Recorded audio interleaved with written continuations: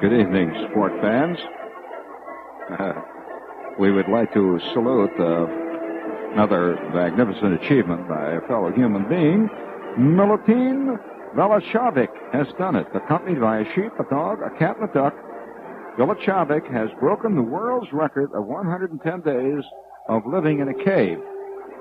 Now, the old record, as you know, was 107 days, 4 hours, and 28 minutes, which was held by a resident of Lima, Ohio. And he has broken that record, and we would like to salute him for that tonight. Of course, that's not much of a record. I've lived in a cave, for crying out loud, for 10 years. You ought to see my pad. Bring it up.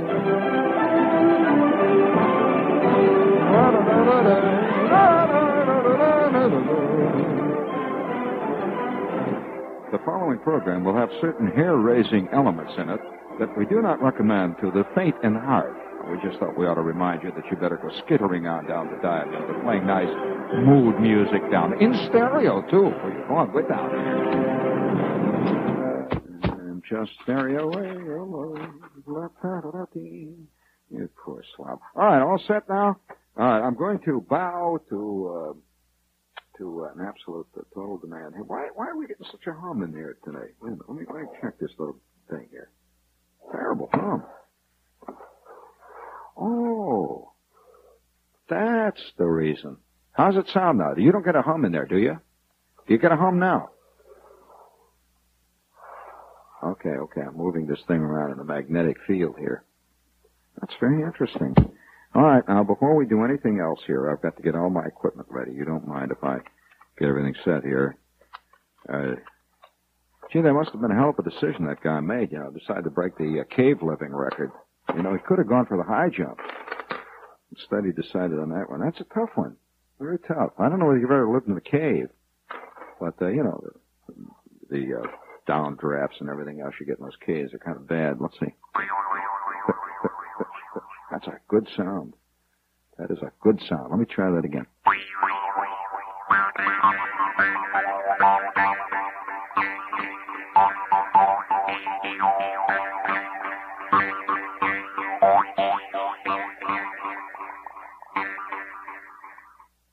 Very good. That's an excellent sound. Excuse me one moment here. I'm checking out all my equipment, make sure that it's all working.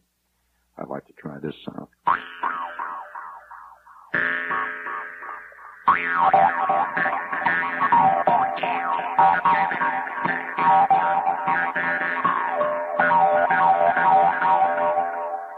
Beautiful. Beautiful. You won't get that sound on the John Gambling Show. Tell you that. Although you will get it occasionally on the Jack O'Brien Show.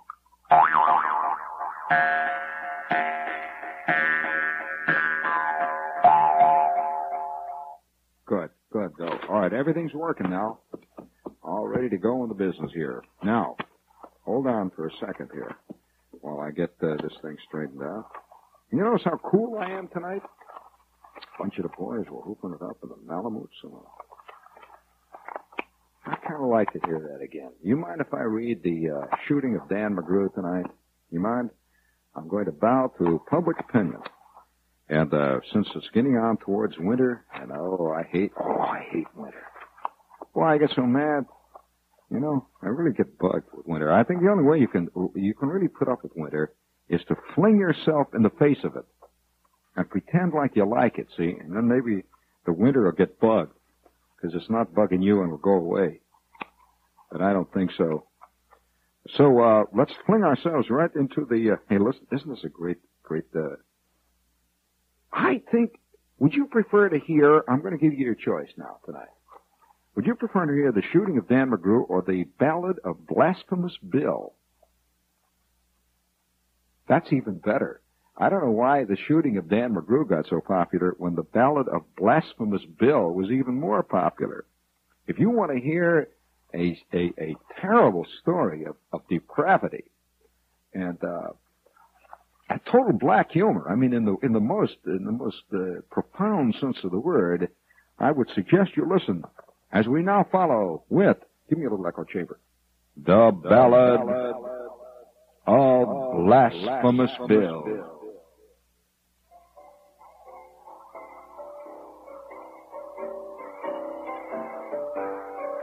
Yeah, I trust you are ready, eh? I took a contract to bury the body of Blasphemous Bill Mackay. How's that for an opening line in a poem? He doesn't say why. There it is. It gets right down to the guts of it right away. I took a contract to bury the body of Blasphemous Bill Mackay. Now, you notice he doesn't tell you why he was called Blasphemous Bill Mackay. Just Blasphemous Bill. Whenever, wherever, or whatsoever the manner of death he die. Whether he die in the light of day or under the peak-faced moon, in a cabin or dance hall, camp or dive, mucklucks or patent shoon. Do you know what patent shoon means? That's a 19th century word meaning patent leather shiny shoes. Whether he dies wearing mucklucks or Eskimo boots, or whether he dies wearing beautiful patent leather shoes, on velvet tundra or virgin peak, whether he dies by glacier, drift or draw, in Muskeg Hollow or canyon gloom, by avalanche, fang or claw, by battle, murder, or sudden death, or sudden wealth, by pestilence, hooch, or lead. I swore on the book I would follow and look until I found my tombless dead. You see, friends, Bill was a dainty kind of cuss, and his mind was mighty sot on a dinky patch with flowers and grass and a civilized boneyard lot. And where he died, or how he died, it didn't matter a damn, as long as he had a grave with frills and a tombstone epigram. So I promised him, and he paid the price in good Chicheco coin, which the same I blowed in that very night down in the Tenderloin, and then I painted a 3-foot slab of pine, reading to wit, "Here lies poor Bill Mackay." And I hung it up on my cabin wall, and I sat back and waited for Bill to die.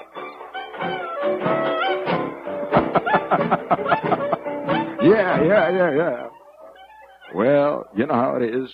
You reset that, because I'm going to use that later. Years passed by, and at last one day came a squaw with a strange story of a long, deserted line of traps way back of the Bighorn Range, of a little hut by the Great Divide, and a white man, stiff and still, lying there by his lonesome self. And I figured it must be Bill. So I thought of the contract I'd made with him, and I took down from the shelf the swell black box with the silver plate that he'd picked out for himself. And I packed it full of grubs and hooch and slung it on the sleigh. Then I harnessed up my team of dogs, and I was off at the dawn of day. Friends, do you know what it's like in the Yukon wild when it is 69 below? When the ice worms wriggle their purple heads through the crust of the pale blue snow? When the pine trees crack like little guns in the silence of the wood, and the icicles hang down like tusks under your parka hood? When the stovepipe smoke, the smoke breaks off, and the sky is weirdly lit, and the careless feel of a bit of steel burns like a red-hot spit, when the mercury is a frozen ball, and the frost fiend stalks to kill. Well, it was just like that the day that I set out to look for Bill. Oh, the awful hush that seemed to crush me down on every hand as I blundered, blind, with a trail to find through that blank and bitter land. half dazed, half crazed in the winter wild with its grim, heartbreaking woes and the ruthless strife for a grip on life that only the sourdough knows. North by the compass, north. I pressed. North. River and plain. And peak passed like a dream that I slept to lose, and I woke to dream again. River and plain, and mighty peak. And who could stand unawed as their summits blazed? He could stand undazed at the foot of God, north, north, through a land accursed, shunned by even the scouring brutes. And all I heard was my own harsh word and the whine of the malamutes. Until suddenly, at last, I came to a cabin, squat, built in the side of a hill. And I burst in the door, and there on the floor, frozen to death, lay Bill. Ice, white ice, like a winding sheet, sheathing each smoke-grimed wall. Ice on the stovepipe, ice on the bed, ice gleaming over all. Sparkling ice on the dead man's chest. Yeah, glittering ice in his hair. Ice on his fingers. Ice in his heart. Ice in his glassy stare. Hard as a log. And trussed like a frog with his arms and legs outspread. I gazed at the coffin I'd brought for him, and I gazed at the gruesome dead, and at last, in that icy cabin, I spoke. Bill liked his joke, but still, gol darn his eyes, a man ought to consider his mates and the way he goes and dies. Have you ever stood in an Arctic hut in the shadow of the pole with a little coffin, 6 feet by 3, and a grief you couldn't control? Have you ever sat by a frozen corpse that looks at you with a grin and that seems to say over and over, Dad, you may try all day, but you're never going to jam me in? Well, I'm not a man of the quitting kind, and I never felt so blue as I sat there gazing at that stiff and studying what I'd do.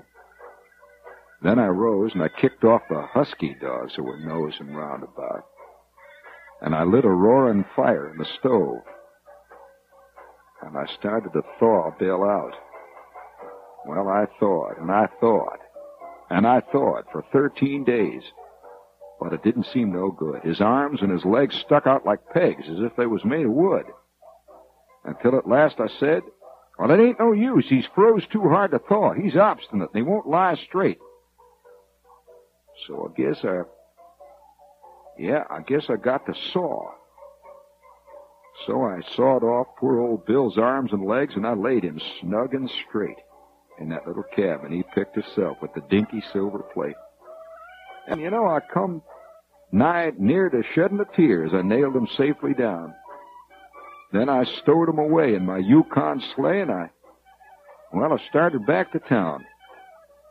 So I buried him as the contract was, in a narrow grave and deep. And there he's waiting the great cleanup when the judgment's fleece heads sweep. And I smoke my pipe, and I kind of meditate in the light of the midnight sun. And sometimes, I wonder if there really was the awful things I'd done. And as I sit, and as the old parson talks, expounding of the good law, I often think of poor old Bill. And I think how hard he was to saw.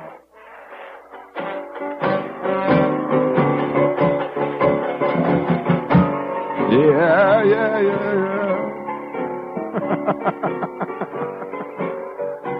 Now, you've got to admit that's a lot better than the shooting of Dangerous Dan McGrew. It has strange ecclesiastical overtones. There's something sneaking up on you. Let's see. Oh, yeah. Hey, listen. Do you have that total camp record? All set? You cue it up in there. I thought you had it queued up. Get ready in there now. Get ready in there. Can you imagine setting this scene up now? I'm all set now. Got it in there? Tell me when you're ready. Okay, now hold it there for a second now. Okay? Now you, being the ultimate cool, of course, totally controlled, and deeply concerned with modern sounds, of course, modern thoughts, modern ideas. I mean, you have seen every Swedish movie they have ever made, man. I mean, you are even dreaming up your own Swedish movies at night when you're all by yourself. You know, fantastic second reels. Unbelievable. By the way, did you read about the pornography fair in Denmark? Did you read about that? Yeah, they got a pornography fair in Denmark, just like any other trade fair, you know. I'll tell you, one day this whole world is going to disappear. A giant lightning bolt's going to come down and zap. All right, now wait just a minute. I'm looking up something here. Yeah, here we go. 1, 2, 3, 4. You know, they don't really tell here. That's right. Oh, yeah. Yeah, okay. All set now. All right, now I want you to listen to this. If you want to hear the sound of ultimate camp. Can you imagine? You're showing, you see, your little 16-millimeter print of Andy Warhol's most controversial art film. You got it? And it's, you know, they're all there and everybody's sitting around. And the pot smoke is drifting. And then you say, how about a little mood music, friends? And they expect the stone, see. You reach back and you touch the button on your stereo.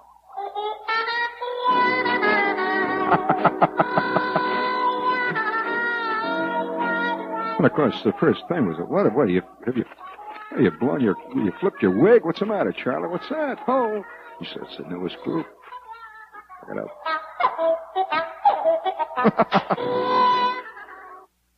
Now, I don't know whether or not I ought to do the, tonight. You know, it's funny. You get in the mood for Robert's service at this time of the year when the fall is coming. I really do. I don't know whether I ought to do the cremation of Sam McGee. Which would you prefer? The cremation of Sam McGee. Now, I'll give you your choice in the control room there. The shooting of Dan McGrew. Now, wait. I'm not through yet. I'll tell you what I've got for you to choose from. I've got them all here, but these make great readings. You know, I'd love to do, if there's anybody out there listening who has anything to do with a record company, I would like to do an LP of classical Robert Service, the way it should be done. Boy, don't get one of these cornball actors to read this. It's terrible. There are so many bad recordings around of Robert Service that it makes you sick to think about it. But let's see. I've got, listen to some of these great ones I can give you if you want. The Ballad of the Blasphemous Bill. You just heard that. Here's a groovy one. The Ballad of the Black Fox Skin. That's a sneaky one. Oh, that's got the greatest first line I've ever heard in a poem. Do you want to hear the first line of this one? Listen to the Ballad of the Black Fox Skin. The opening line is fantastic. He really knew how to write an opening line. And I tell you, this is a writer. This guy, listen to this one. The opening line of the Ballad of the Black Fox Skin. There was claw-fingered Kitty. That'll hold you right there. He just said three words. He's already got you. Listen. There was claw-fingered Kitty and Windy Ike living the life of shame. When unto them in the long, long night came the man who had no name, bearing his prize of a black fox pelt. Out of the wild he came. His cheeks were blanched as the flume-head foam when the brown spring freshets flow. Deep in their dark, sin-calcined pits were his somber eyes aglow. And listen to this name. Listen to this line.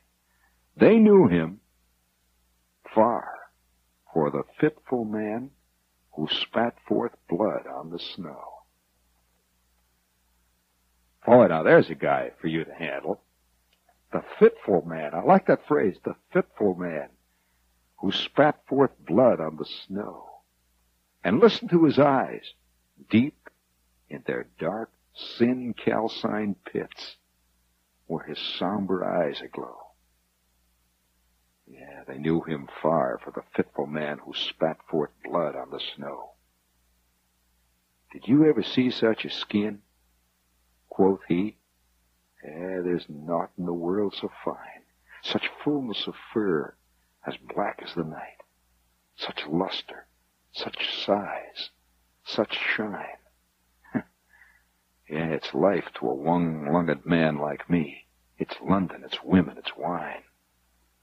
The moose hides, the Injuns call it the devil fox, and swore that no man could kill, that he who hunted it sooner or later must suffer some ill. But I laughed at them with their old squaw tales, and I'm laughing still.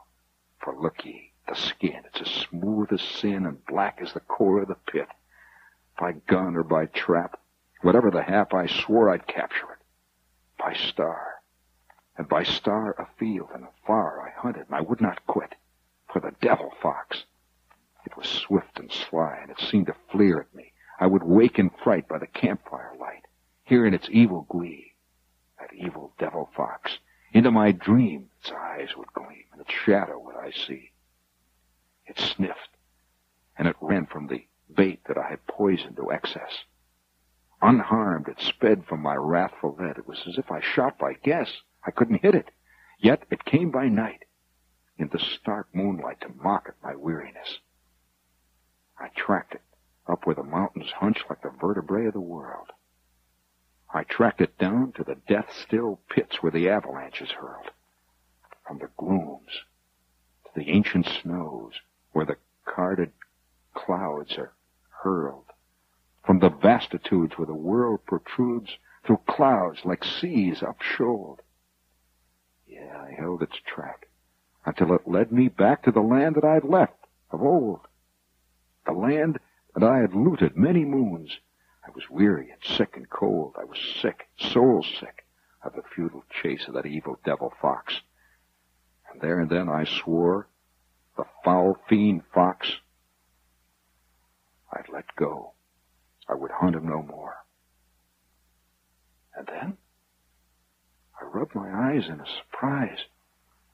It stood there by the cabin door. A rifle raised in the gloom, and a vengeful shot that sped, a howl that would thrill a cream-faced corpse, and the demon fox lay dead. Dead. Yet there was never a sign of a wound, and never a drop of blood he bled. So that was the end of the great black fox. And here is the prize that I've won. The beautiful skin. And now for a drink. How about a drink to cheer me up? I've mushed since the early sun. We'll drink a toast to the sorry ghost of the fox whose race is won. That's okay. That wasn't the one. That's all right. Nice guess. We'll drink a toast to the sorry ghost of the fox whose race is won. You want to hear the rest of that? What evil happens with this fox skin? Listen to this now. You ain't seen nothing. Yeah. Now, Claw-Fingered Kitty and Windy Ike, bad as the worst they were. In their house by the river trail, they waited and watched for prey. And what a pair. They waited and watched for prey.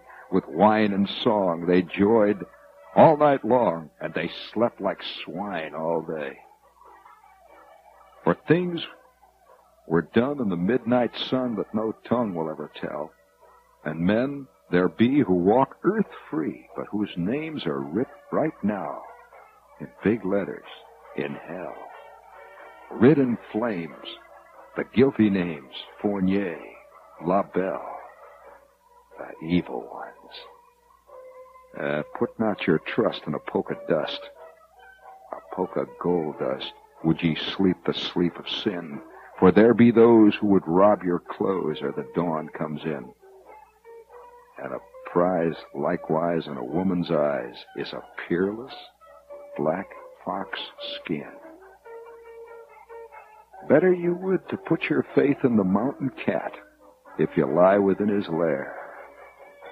Trust the fangs of the mother wolf and the lead-ripped bear, the claws of the worst evil bear you can find.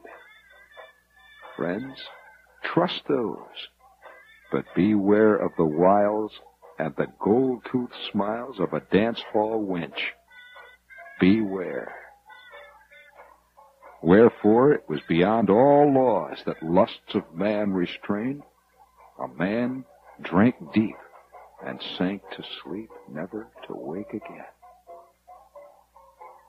Windy Ike, Claw-Fingered Kitty, had put the man who spits blood on the snow to sleep forever.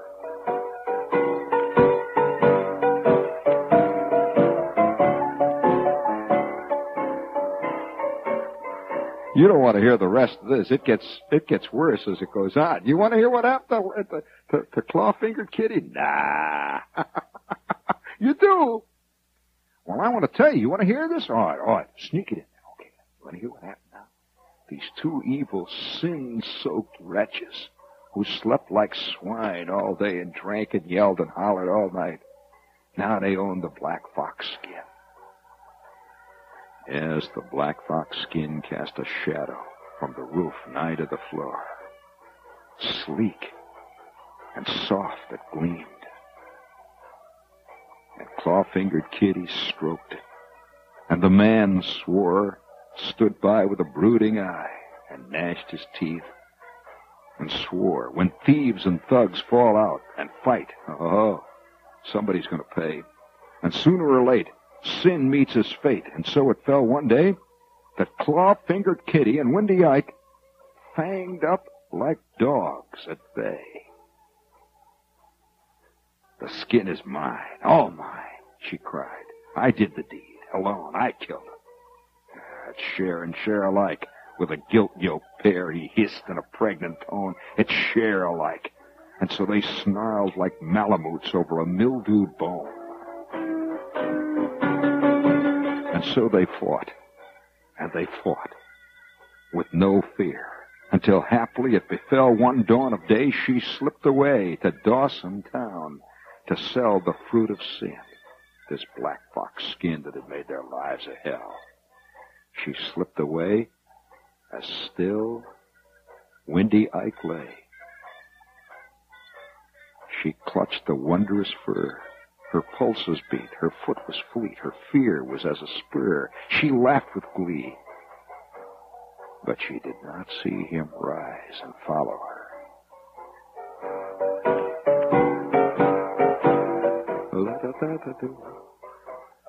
The bluffs uprear and grimly peer far out over Dawson town. They see its lights ablaze at nights, and harshly they look down those peaks. They mock the plan and plot of man with grim, ironic frown. While the trail was steep, 'twas at the time when swiftly sinks the snow, all honeycombed. The river ice was rotting down below. The river chafed beneath its rind with many a mighty throw. The spring was on its way. And up the swift and oozy drift a woman climbed in fear, clutched to her a black fox spur as if she held it dear as life, and hard she pressed it to her breast. And then Windy Ike drew near. She made no moan. Her heart was stone. She read his smiling face, and like a dream flashed all of her life's dark horror and disgrace. A moment only, and with a snarl, he hurled her far out into space.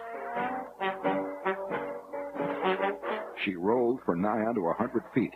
She bounded like a ball from crag to crag. She caromed down through snow and timber fall. A hole gaped by the river ice. The spray flashed in the sun.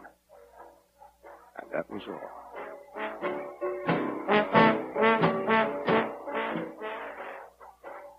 A bird sang for joy of spring, so piercing, sweet, and frail.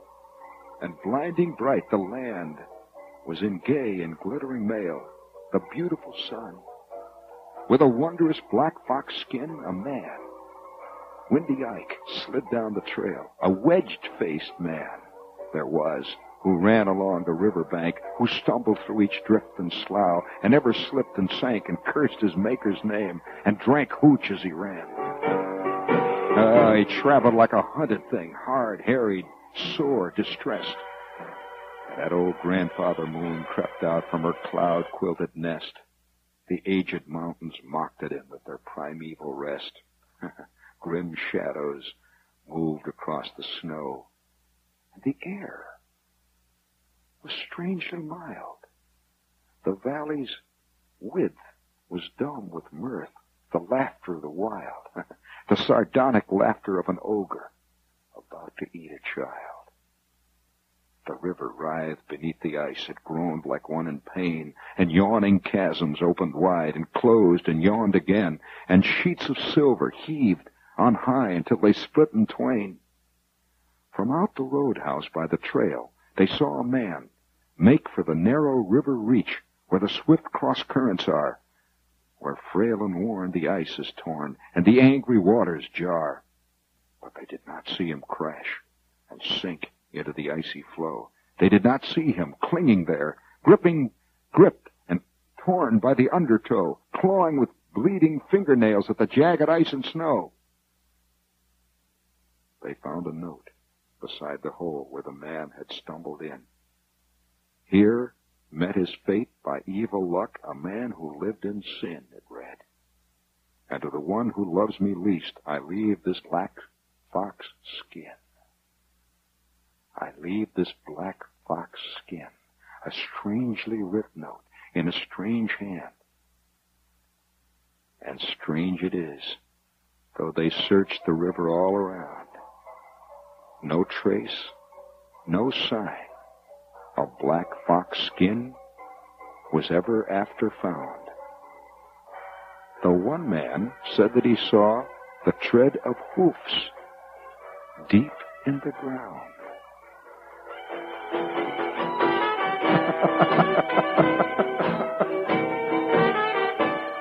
Now, how do you like that for existential poetry? Yeah. Living the life of sin. Windy Ike and Claw-Fingered Kitty. I like Claw-Fingered Kitty. You want to hear another great opening line? Listen to this one. His opening lines, you know, it's funny when you write, and I can tell you this as a writer, you know, it's important that you have to. It's not so much grab their attention, but you have to create a whole mystique with one or two sentences. Many a writer has failed because he couldn't do this. Listen to this now. Listen to this. Here's one of the most famous opening lines of all time. There are strange things done in the midnight sun by the men who moil for gold. How do you like that? The men who moil for gold. The Arctic trails have their secret tales that would make your blood run cold. Now you try to top that one. Now, I'll read the most famous line, probably this side of Melville. Of course, Melville's great line. Call me Ishmael. How's that for an opening line? Just call me. He doesn't say he is Ishmael, you know. Call me Ishmael. Just drops it. Well, now I'll read probably the most famous of all of them. Just hang in there. As soon as I find it here. Great opening line. Yeah, here it is. This line stands with absolutely one of the great opening lines in all of the English language. A bunch of the boys were hooping it up in the Malamute Saloon.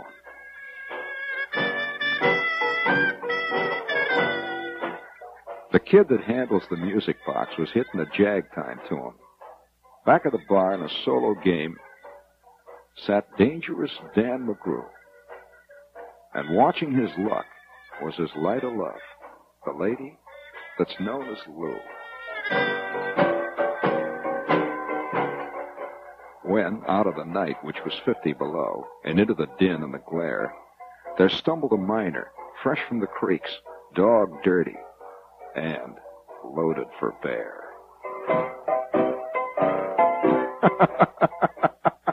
I like that, loaded for bear. He looked like a man with a foot in the grave and scarcely the strength of a louse. Yet he tilted a poke of dust on the bar, and he called for drinks for the house. And there was none who could place the stranger's face, although we searched ourselves for a clue. But we drank his health, and the last to drink was dangerous Dan McGrew. You know, there's men that somehow just grip your eyes and hold them hard like a spell. Such was he, and he looked to me like a man who had lived in hell, with a face almost all hair, and the dreary stare of a dog whose day is done. As he watered the green stuff in his glass, the drops fell one by one. Then I got to figuring who he was, and wondering what he'd do. And I turned my head, and there watching him was the lady what's known as Lou. His eyes went rubbering around the room, and he seemed in a kind of daze, until at last that old piano fell in the way of his wandering gaze. The ragtime kid was out having a drink, and there was no one else on the stool. So the stranger stumbles across the room and flops down there like a fool. In a buckskin shirt that was glazed with dirt he sat, and I saw him sway. Then he clutched the keys with his talon hands. My God, but could that man play? Were you ever out in the great alone when the moon was awful clear and the icy mountains hemmed you in with a silence you could almost hear, with only the howl of a timber wolf, and you camped there in the cold, a half-dead thing in a stark dead world, clean mad for the muck called gold, while high overhead, green, yellow, and red, the northern lights swept in bars? Well, then you've got an idea of what that music meant. Hunger and night and the stars. And hunger not of the belly kind that's banished with bacon and beans, but a gnawing hunger of lonely men for home and all that it means. Then, all of a sudden, the music changed, so soft you could scarce hear. But you felt that your life had been looted clean of all that it once held dear, that someone had stolen the woman you loved, that her love was a devil's lie, that your guts were gone, and the best for you to do was to crawl away and die. It was the crowning cry of a heart's despair, and it thrilled you through and through. I guess I'll make it a spread, misere, said Dangerous Dan McGrew.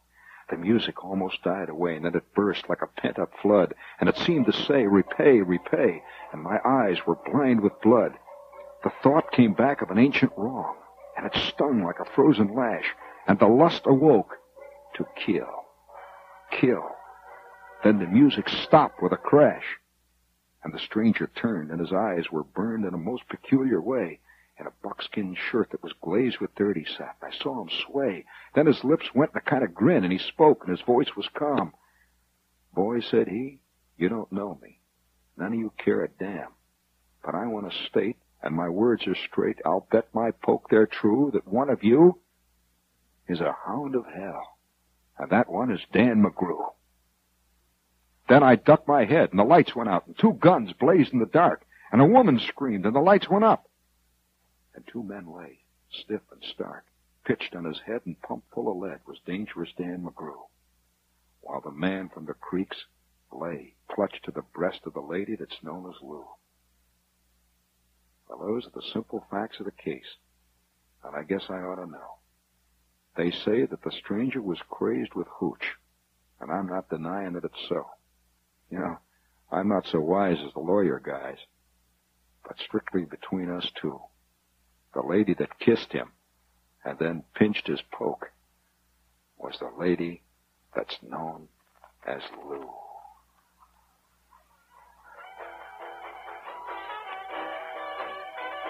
All right, you go mucking around for gold. You go moiling for gold, friend, and you're liable to run into a lady that's known as Lou. Yeah, I could just see you sitting down there in that cabana in Miami Beach, next to a lady what's known as Lou, with the evil eye.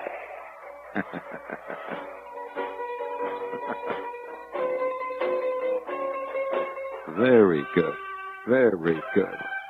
You enjoyed that, didn't you?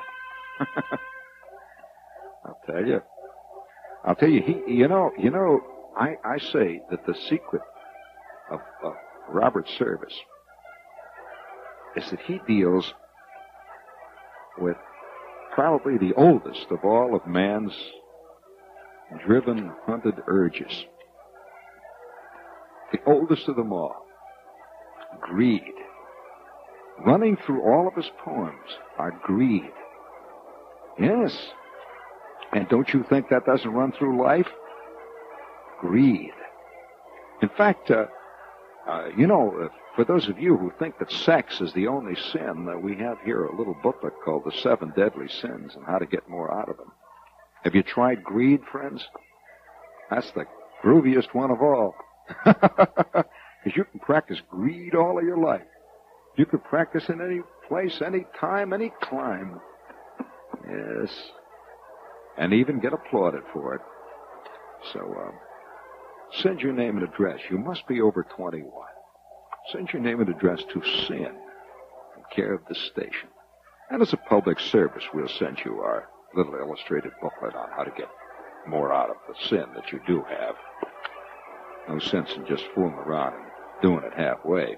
And if you're one of the first 20 to send in, and you are over 21 and a qualified art student, we'll send you something we've been working on in our laboratory here. Yes, we've finally come up with it, and we think we've got it perfected. The ultimate 8th sin. Be the first in your neighborhood to try it. Don't wait. Be the first. Get in before it's made illegal.